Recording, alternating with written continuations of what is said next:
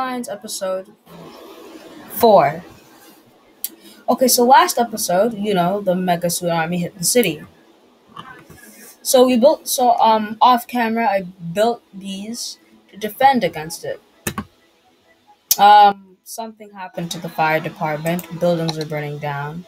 That isn't. Oh, my fire coverage is horrible. Jeez. Uh-oh. Could I take this region? I'm gonna take this regional fire station. Like the New Zealand fire station. Why do I have no money? Actually, I haven't built anything.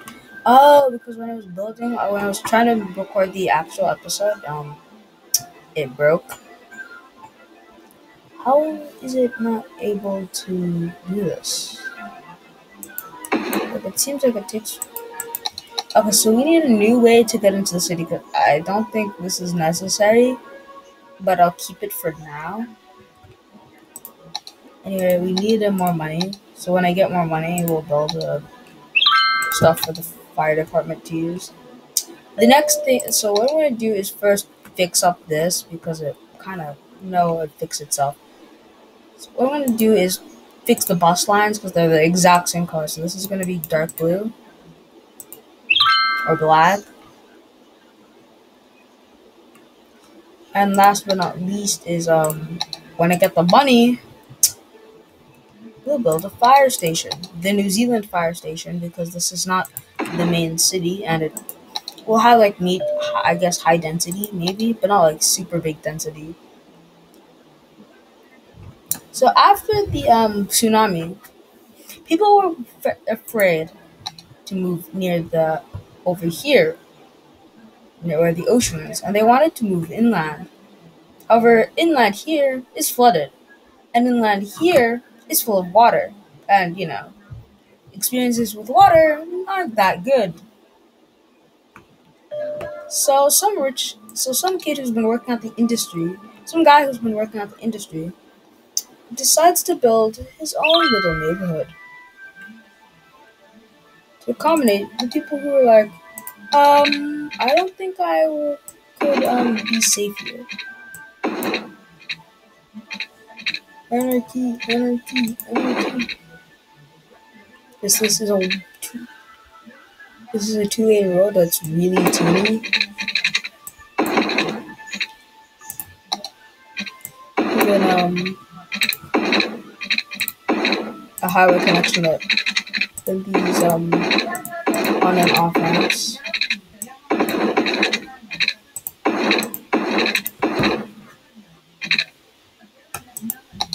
So if you think this is all teeny, stop whining. Okay, so this kid begins to build. This is the construction of the main city, right?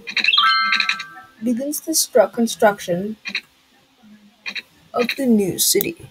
This is 2 lanes. If you believe it, this is 2 lanes.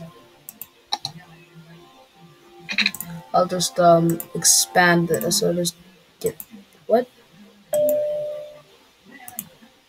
Is it only 1 lane? Oh no, I used the wrong one.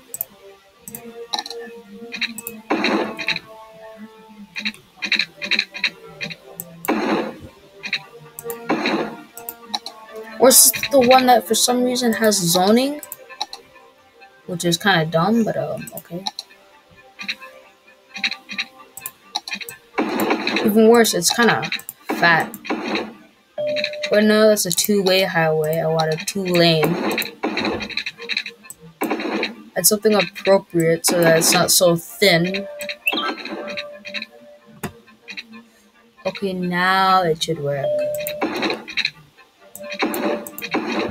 Right now, it's kind of looking like Skimpy Road. Now it's a one-way road. And now we just do this, and now we just do this. And now we begin the construction. Continue construction, because apparently the game kind of broke. Kind of fixed this. Wait, did I start the recording? Okay, I did. We continued to build the city, and we continued to prepare to build the city. So this guy is about to begin to build the city. So he begins construction. He hires some people, and he's been saving money, so he's able to build these big roads. He has this big avenue up to the train lines, because that's where the companies claim the train companies claim. They claimed the railroads and the land like immediately beside them, so that nobody could build them unless the government decided to do eminent domain. Why is Prop and Tree Anarchy on?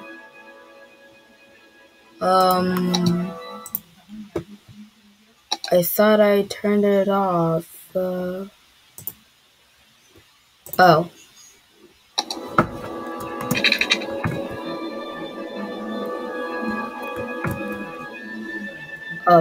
What?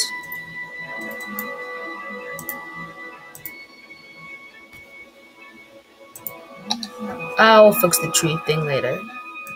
What? No. And he begins the plan for his little town,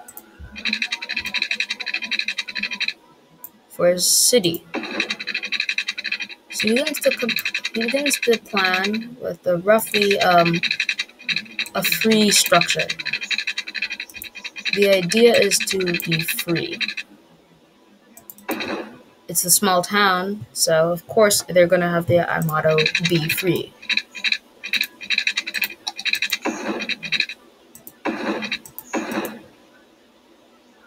And be who you are.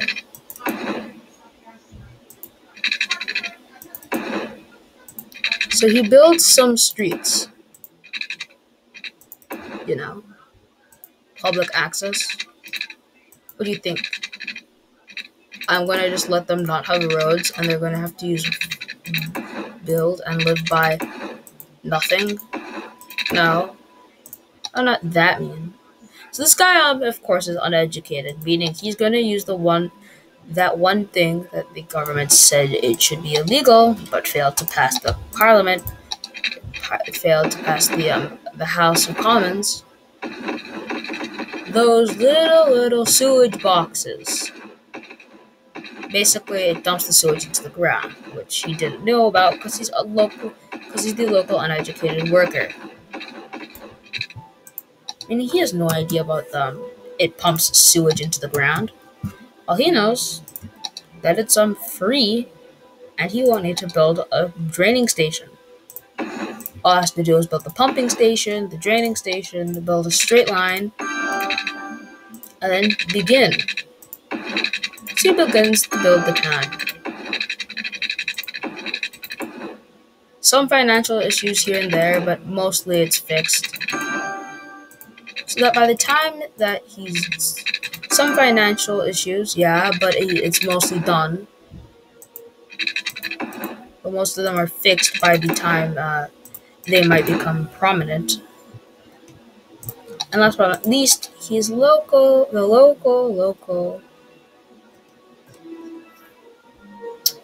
windmill. So he decides to, because building a industrial coal plant is kind of dumb. And putting it right beside, so he builds a bunch of commercial, and then begins to paint the housing. So commercial Ave, then the residential.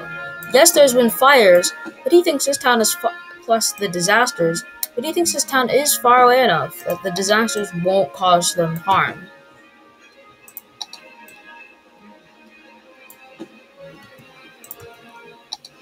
So, making up a name for this because I need to post a name for the town in the comments. And he uses eminent and of course, because the railroads own this, they get the railway line.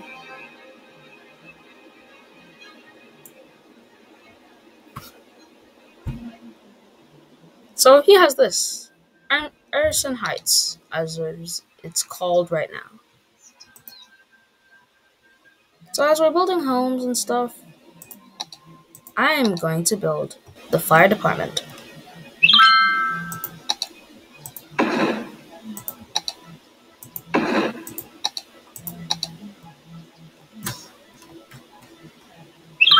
This is temporary. Actually, I think I can just demolish this so I can have the money to build one. Nope. And of course, a bus service. This is the collector bus. It's supposed to be the collector so that the intercity bus can show up and pick them up.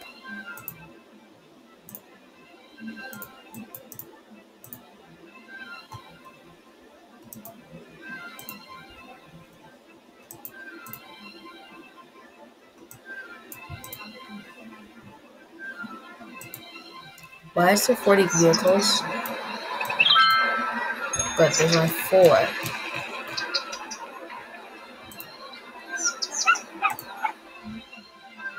Five and 5. Good. Yeah. Huh? Okay. Episode's over.